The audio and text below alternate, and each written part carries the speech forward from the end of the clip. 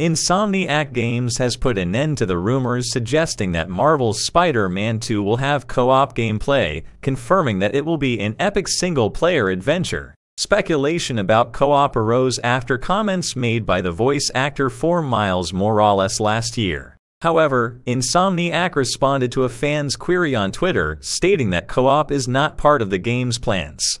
While details about Spider-Man 2 remain scarce, with a release targeted for fall 2023, fans are hoping for more information during Sony's upcoming PlayStation showcase.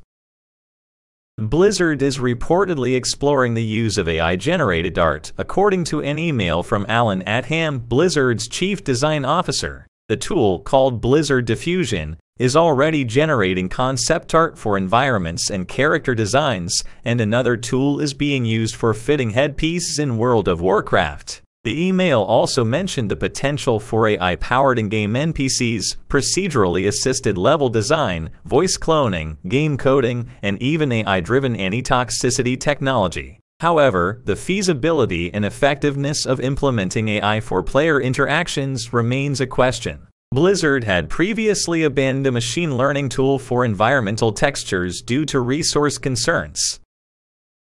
Lawsuit was filed against Nintendo by a young player, claiming that the loot boxes in the mobile game Mario Kart Tour promote addictive gambling-like behavior. The loot boxes, known as spotlight pipes, previously allowed players to spend real money for undisclosed odds to obtain upgrades. The plaintiff spent over $170 on microtransactions and alleges that Nintendo intentionally directed players towards these loot boxes for game progression. Nintendo replaced the spotlight pipes with an in-game shop last year. Similar legal scrutiny has been faced by other companies, such as Epic Games, resulting in fines and a shift towards alternative monetization models like battle passes.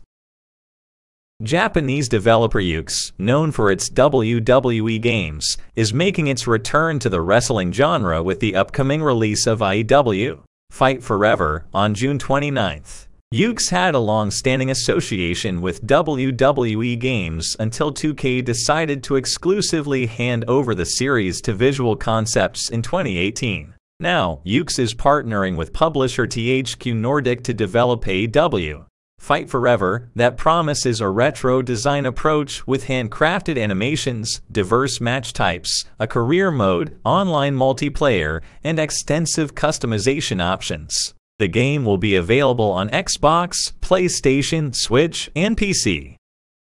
If you enjoyed this video, please consider liking and subscribing. Thank you for watching. Until next time.